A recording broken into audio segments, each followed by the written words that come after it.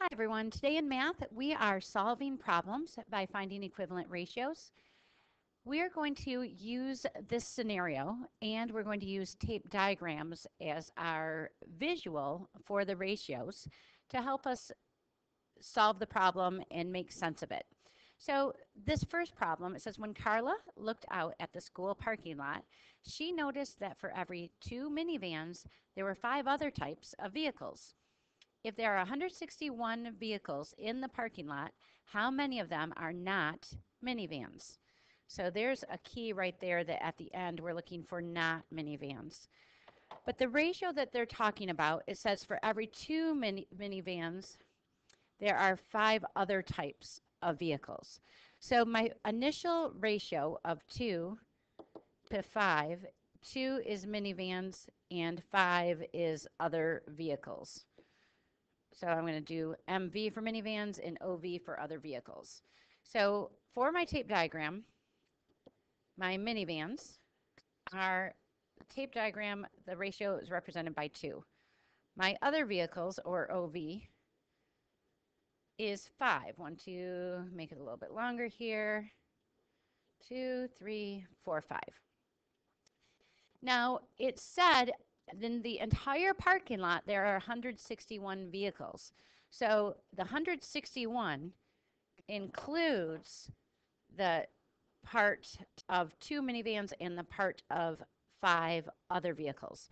So there are 7 parts total, and those 7 parts total is 161 vehicles. So if here is 2 and here is 5, and total together is 161, I want to take 161 and divide it by 7 to find out how much each one of these little squares equals. So how many 7s can I get into 16? Well, I can get 2 sets of 7. So above the 16, I'm going to put a 2. 2 times 7 is 14.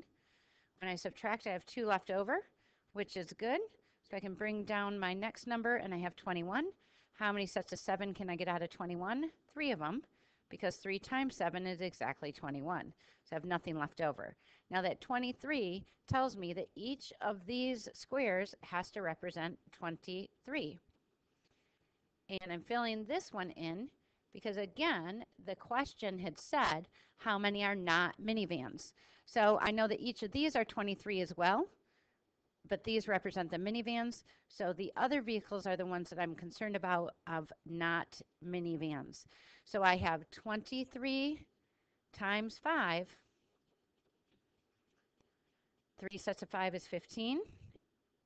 Carry the 1. 2 times 5 is 10, plus 1 more is 115. So we have a total of 115 other vehicles that are not minivans. And there's the answer to my question. So once you use those Venn diagrams to get, or not Venn diagrams, but the tape diagrams to help you see the visual and look at the problem again to see what it's asking, then it makes it a lot easier to solve the problem. I hope this helps. Good luck with your practice.